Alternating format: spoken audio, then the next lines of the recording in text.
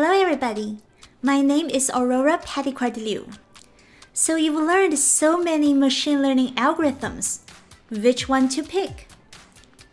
In this tutorial, I'm going to share you my approach to pick machine learning algorithms.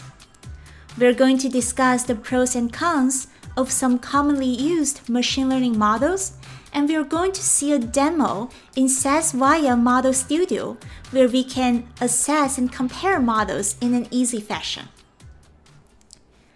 Before I start picking my models, I usually ask a lot of questions.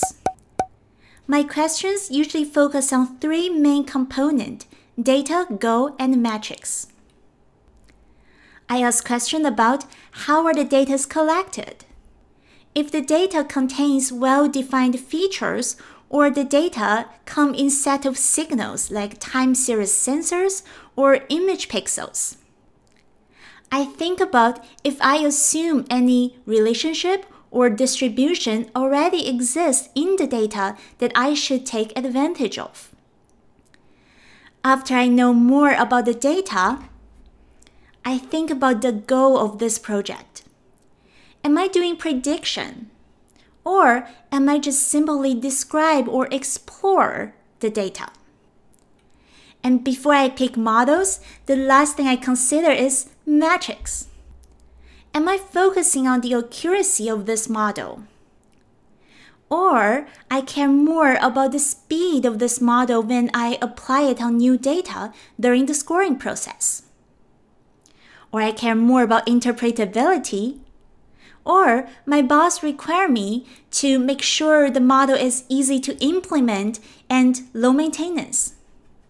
These are all the things you need to consider and think about before you move to the step of picking models. So now I know what are my ingredients.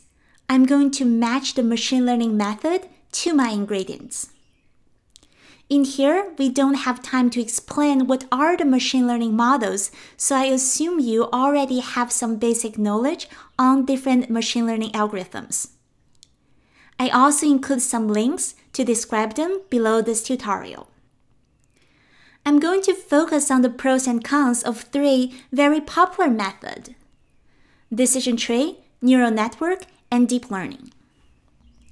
Decision tree, in my opinion, is great for messy data because it's essentially a set of rules to partition the data as compared to a math formula. Being not a math formula, it means you can be relaxed on some of the statistical assumption, and you can be more flexible at handling missing value and outliers. For example, you don't need to replace missing value in order to use it in the math formula. Decision tree is also super interpretable. You can show it to other people without data science background, and they can still understand what you are saying. It's also super actionable. Sometimes your data is really messy. You don't achieve an overall high accuracy. But in decision tree, let's say you try to capture potential customers.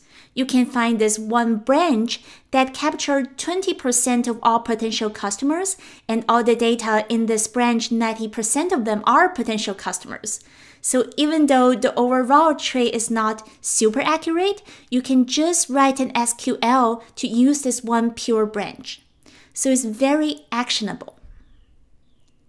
The cons of decision tree is that it has unstable topology. When your data have a little noise or change a little, the topology of the tree may change. So that's why many data scientists use decision tree as a part of ensemble model like gradient boosting or forest.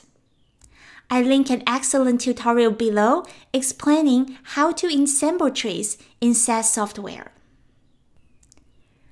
The next commonly used one is neural network. This one has received so much attention nowadays. The pros is that it's an universal approximator. What it means is that given enough neurons, enough time, it can model any nonlinear relationship. And what's better is you don't need to specify a formula, say y equals to something x or x cubic and blah, blah, blah. You can just use this neural network to model any relationship without predefined formula. It's also more resistant to the curse of dimensionality. And once this model is learned, it's really fast to apply it to new data because it's just a very long math model. So it's fast in scoring as well. However, nothing is perfect. The cons of neural network is that it is a black box. You cannot interpret it. So in some domain, for example, you need to explain to your customer why they get rejected credit or not. You can't use neural network because it's a black box. It doesn't offer explainability. Because it's a math formula, you also need to impute missing values. So if your data has a lot of missing values, maybe this is not the right approach. You also need more training data for a longer time, and you often need a strong signal so there's less noise so the neural network can perfectly capture the curvy or any nonlinear relationship. So these are the cons of neural network. And every time we talk about neural network, people ask about deep learning. Deep learning is also a very popular set of machine learning algorithm, but it's not just neural network. It is not better, it is not with more layers neural network, and it's not suitable for any data. It's more complex network structures designed for specific tasks and data. For example, time series data or image data. In deep learning methods, the pros is that it usually have really great performance for those specific data and tasks. For example, image data. Your inputs are pixels. And you can't possibly do any feature engineering because they are pixels and nobody cares about explaining them. You need structure to combine pixels into eyes, combine eyes into faces, combine faces into a person or a group of people, and combine groups of people to a scenario. You need those layers and layers of feature creation in order to find the true meaning of the data. And that is a perfect example of using deep learning. The cons of deep learning is that it's also a black box and it's still a math formula, just really big. You can't explain it. It has lots of parameters to learn, so you really need large data, long training time, and super computation power in order to learn that many parameters. You also need to understand if your data have clear features defined in them, just don't use deep learning. Deep learning is applicable to data where the features are not clearly defined and you need layers of abstraction for feature engineering. Alright, so in step 1, we learned we need to ask many questions about our project and our task. In step 2, we learned the pros and cons of different machine learning algorithms. Now is the time to do the match. You will still find many algorithms suitable for your project. So in this step 3, we are assessing results in a systematic approach. I'm going to show you how to do that in a very cool tool called SAS Model Studio. So I am now in SAS Model Studio. The data I'm playing with is from a telecommunication company, and I tried to model this churn binary variables, which represents whether a customer leave your company or stayed in your company. If they're going to churn, if this equals to 1, they're leaving, then you can offer them a coupon. So in this data, we have 128 variables describing the customer's data usage and also his or her demographics information. The features are clearly defined, so I know I don't need deep learning models. In SAS Model Studio, we approach data science project in this proceduralized way called pipeline. In here, we start with data. Then we have this procedure to pre-process the data. After that, we can select the set of models of our interest and then build them after we pre-process the data and then compare them in the end. Each model can be customized by choosing these options on the right.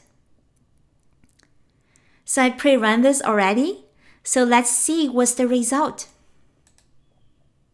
We can right-click on any node to see the result. It shows me among all these models, the best one is this auto-tune gradient boosting, which is a gradient boosting model is an ensemble of decision trees. In here, it's picked the best algorithm using the KS-Yoden, which is similar to AUC-ROC area under the curve. But you can feel free to specify what is your metrics that you care about the most. In the Assessment tab, you can see lift plots and ROC plots of all the models or the selected models. There are also other options. You can also see all the fit statistics of every model in train and validation data.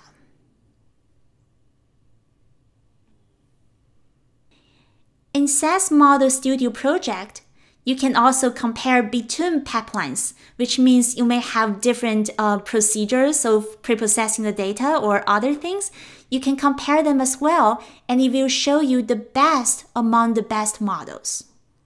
And these you can see the details of the best models of all pipelines. You can also see this inside tabs, which is like a auto-written report.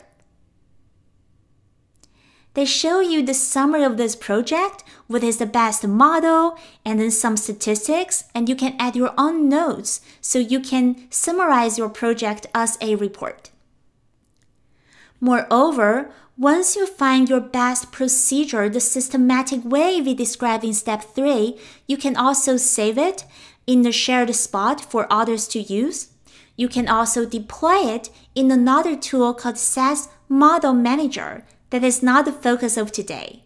But in the SAS Model Manager, you can monitor the model's performance over time and retrain the model as you need. I link a really good tutorial on that SAS Model Manager tool below here. To summarize, machine learning algorithms are just tools in the toolbox. To use the tools correctly, we need to understand your ingredients, then match the tool, match the methods to the ingredients. And finally, assess result in a systematic approach, such as using tools like SAS Model Studio. If you want to see more of such tutorials, don't forget to subscribe to SAS Users YouTube channel. And feel free to comment below this tutorial for questions, and also check out all the links and resources. Thank you.